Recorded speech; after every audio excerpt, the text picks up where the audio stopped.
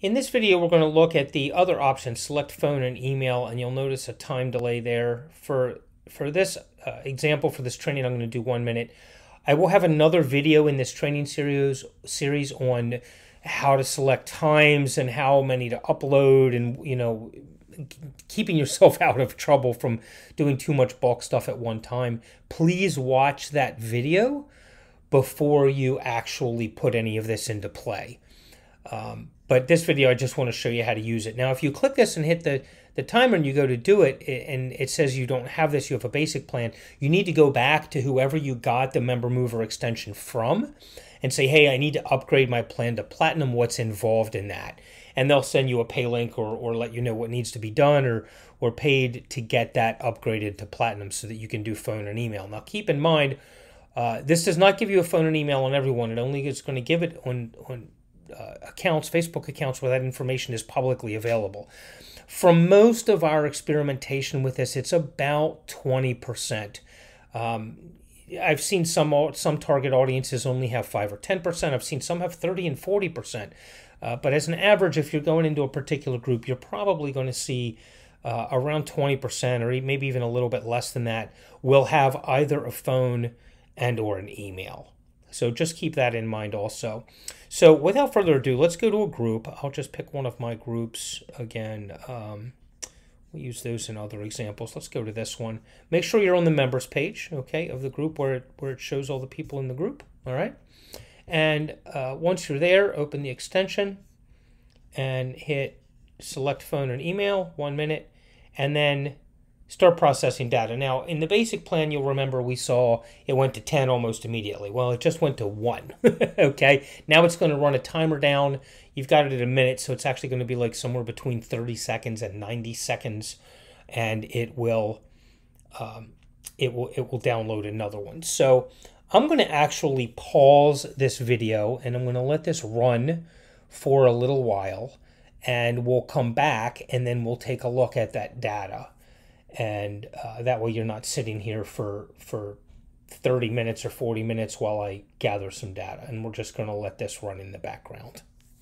Now, and you can see, even though I paused the video, we've jumped up to 68 now.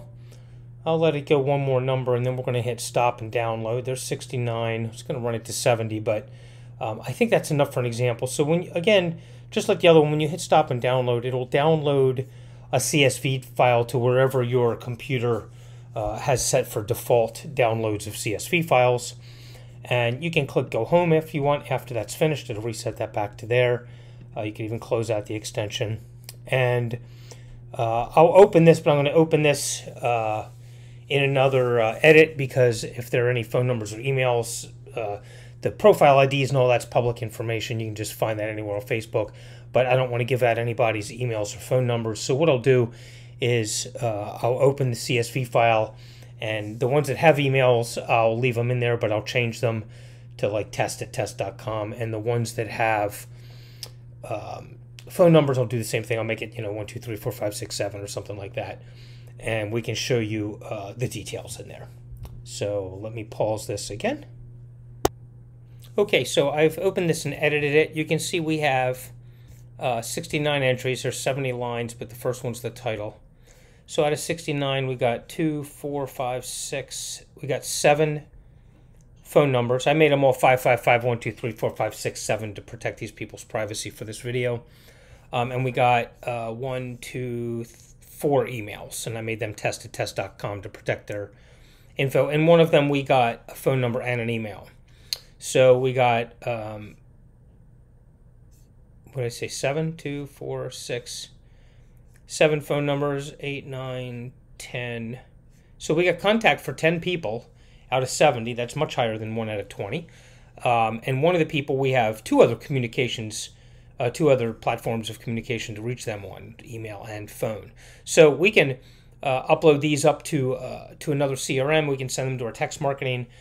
So out of this, it's just about 10% of our people we can now do text marketing to as well, and probably around that 1 out of 20 we can send emails to as well. So and then everybody can either go into a custom audience, or we can load up into Genius Messenger CRM or a similar product and send them messages in Messenger. So that's it. That's how the feature works for the additional data of the email and the phone number.